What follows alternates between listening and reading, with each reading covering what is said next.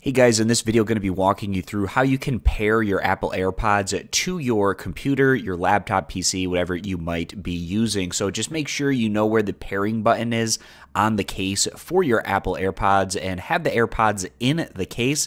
And when you hold down this button for about 3 to 5 seconds or so, you should get a little white blinking light to show when you have the case open.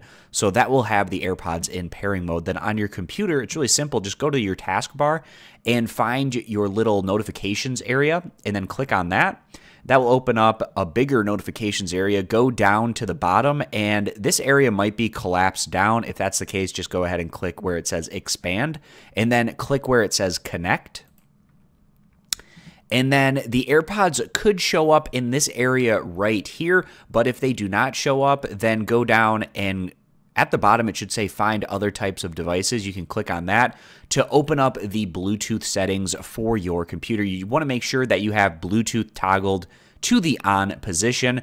Click the little plus sign next to where it says add Bluetooth or other device. This is going to be a Bluetooth connection. So when we click that, it will search for devices in our area that are in pairing mode. And again, you're going to want to make sure that your AirPods are in that pairing mode by clicking the little button that's on the back of the case for about 3 to 5 seconds. And again, you're going to want to have the case opened up for those AirPods to go into that pairing mode. But then you should find them right here. Click on AirPods, and then it should connect within about 5 or so seconds. And then it should be device ready to go, things connected up with those AirPods, and you should be good to go at that point in time. So I hope this video was helpful. I appreciate you guys stopping by, and I'll catch you back here next time.